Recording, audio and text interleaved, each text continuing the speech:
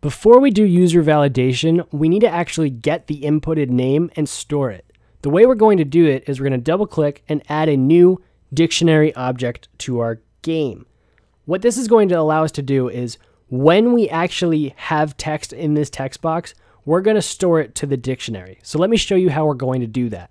We're going to go into the stats menu event, double click, and on that text box, on text changed, then we're going to add it to the dictionary. So what this event is saying is if there's any text, even if it's one character, this will be triggered. This action is going to get triggered. So the action that needs to happen is we need to have our dictionary add a key.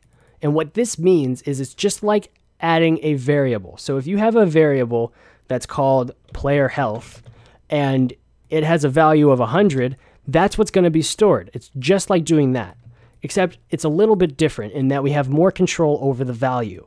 So what we need to store and what we need to call it is our input name. So this is the input that the user has given us for their username, and the value is going to be the text box player input dot text.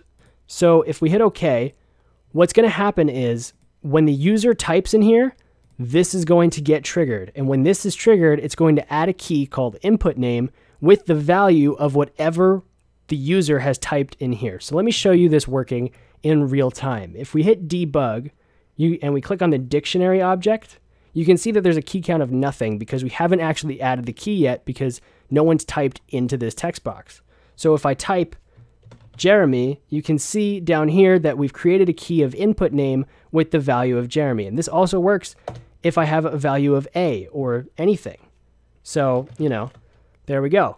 But if there's nothing in here, this is where the validation is going to have to come in. If there is no text in input name whatsoever, then you cannot enter the world. But if there is, then you can. So that's what we're going to have to set up in the next lecture.